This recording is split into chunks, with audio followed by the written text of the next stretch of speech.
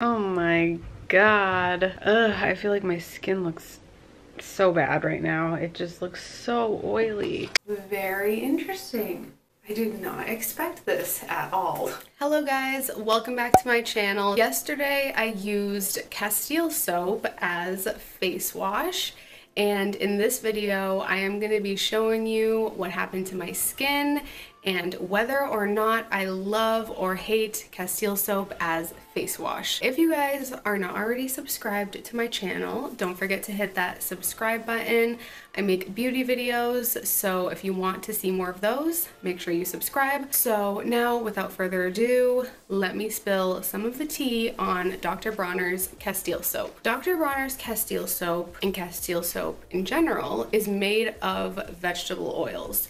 So for Dr. Bronner's in particular, there is a list of ingredients which I will put on the screen here, but the main ingredients are olive oil, jojoba oil, and coconut oil. So that differs from your typical soap and cleanser because of the fact that it is made of vegetable oils, which soaps typically are not made of vegetable oils. So Castile soap has so many different uses. You can literally use it to clean your pet. You can use it to clean your laundry, your dishes, your body, everything. And apparently it is really good for washing your face with, especially those with acne prone skin. Apparently when you wash your face with it, it helps to remove excess keratin, sebum, makeup, and anything else on your skin that may clog your pores and lead to acne. I will link this in the description below if you guys want to check it out for yourself. Now that I just gave you guys the 411 on Castile soap, we're now going to start the video, and you guys are about to see what happened to my skin as I used Castile soap as face wash, and I am losing my voice. So anyway, without further ado, let's begin.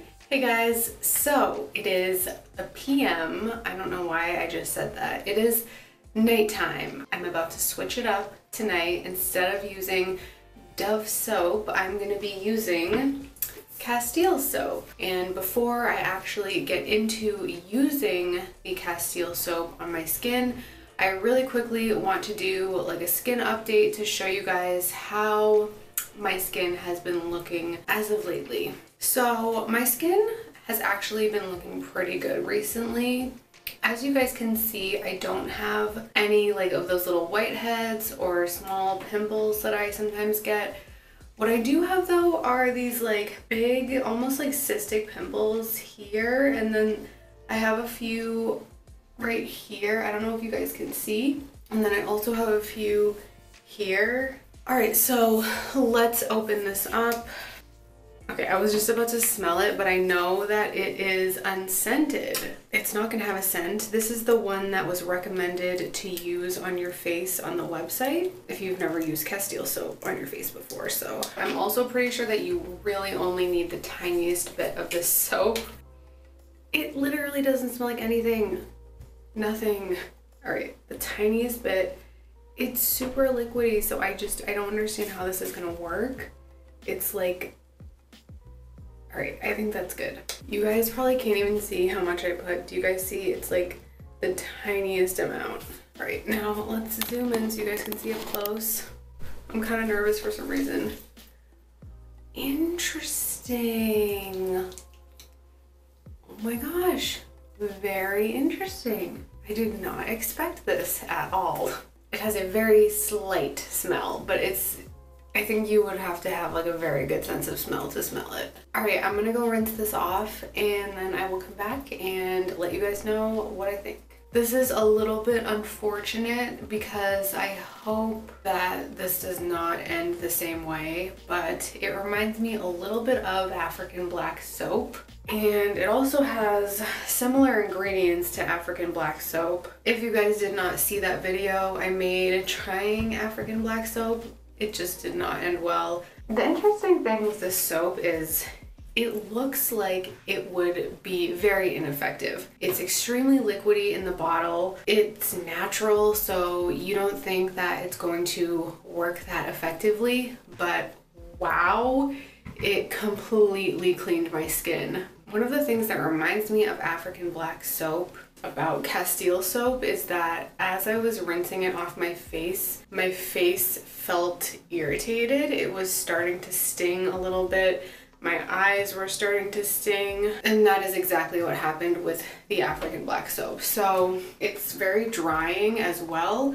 I have oily combination skin, so that's not necessarily a terrible thing for my skin, but I don't usually like something that is this drying. So now I'm about to moisturize. I use jojoba oil and tea tree oil. This is my magical combo, and hopefully it will add some moisture back into my skin after using that soap, which really surprised me.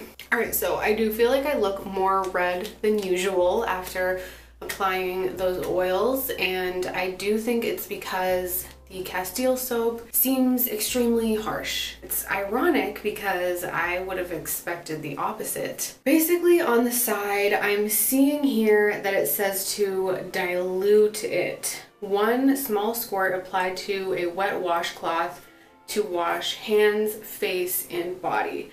So on the website, it doesn't mention anything about putting it on a washcloth when it comes to washing your face. So I think the next time that I use this, which will be tomorrow morning, I'm gonna use a really, really small drop. I'm gonna let this sit and hopefully this will work well. So I will talk to you guys tomorrow morning for my next skin update. Good morning, guys. I want to update you on how my skin is doing the morning after using Castile soap. Basically, my skin feels really oily this morning. I do have combination skin that leans more on the oily side, so that's not extremely shocking to me that I have oily skin this morning, but it's just surprising because my skin is usually not this oily in the morning. Also, I woke up with like a really painful pimple right here,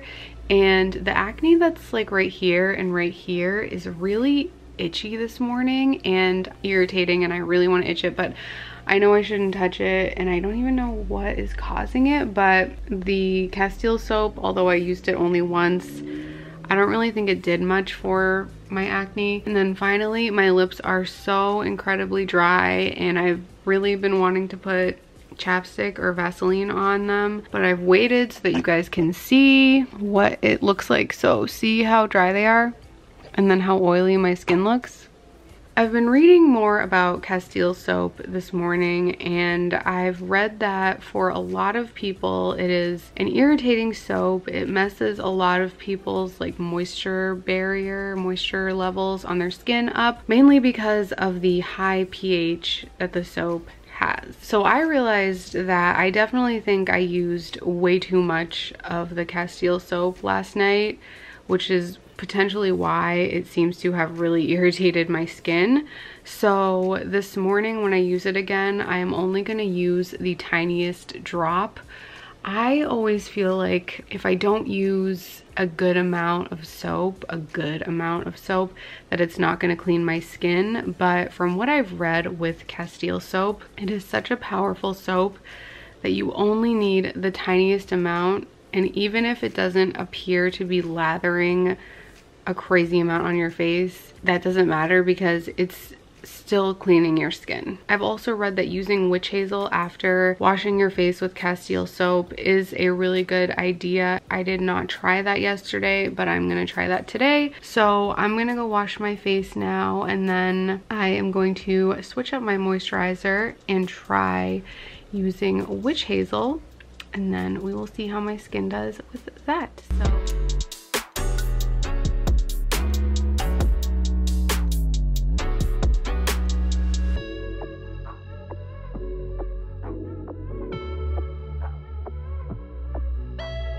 Okay, well, apparently I feel like I sound like that kid from that video, but apparently I have lost everything and I can't find a single thing. So can't find my witch hazel, but that's okay because I don't use it every day anyway. And if the Castile soap is irritating for my skin, is witch hazel really gonna do much. I don't know. So anyway, I'm gonna moisturize. I'm using the Cetaphil moisturizing cream, which I love.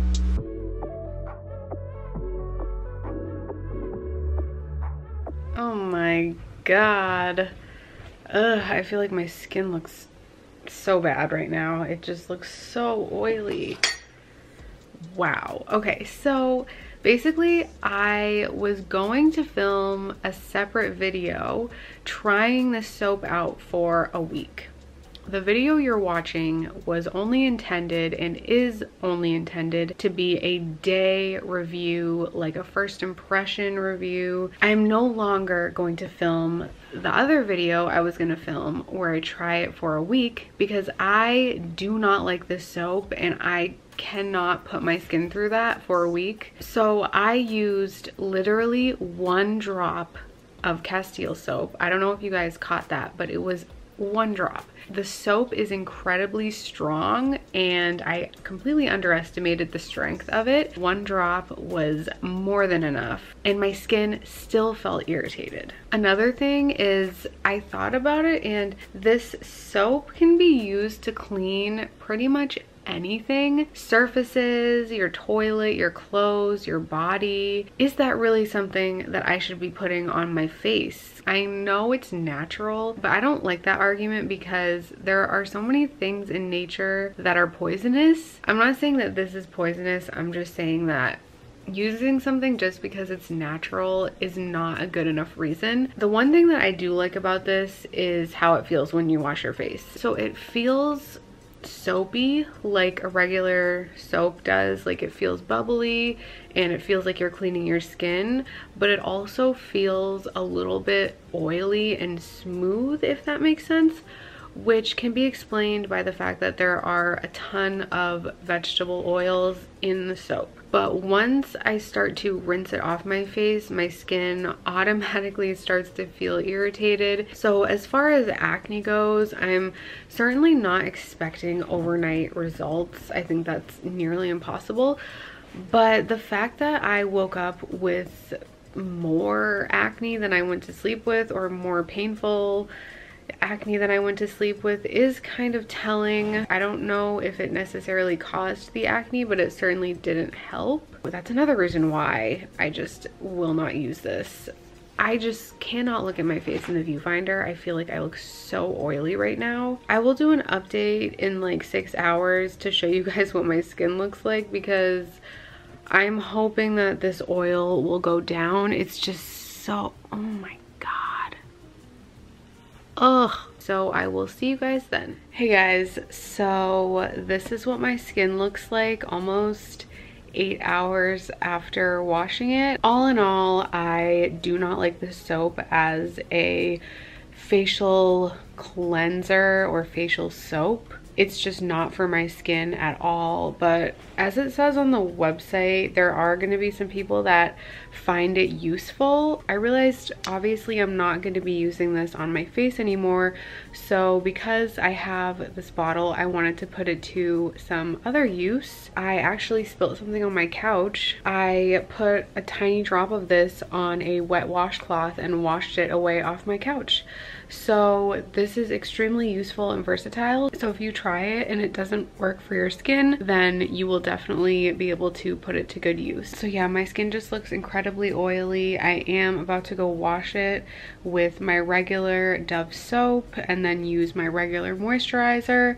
I'm definitely not a fan, but you may find that it is useful for you. So I hope you guys enjoyed this video. If you did and you want to see further skincare reviews, you can click right here to see my review on Dove soap, and you can click right here to see my review on shea butter. You can also click here to subscribe to my channel. So thank you guys so much for watching this video. I hope you enjoyed it, and I will talk to you guys next time.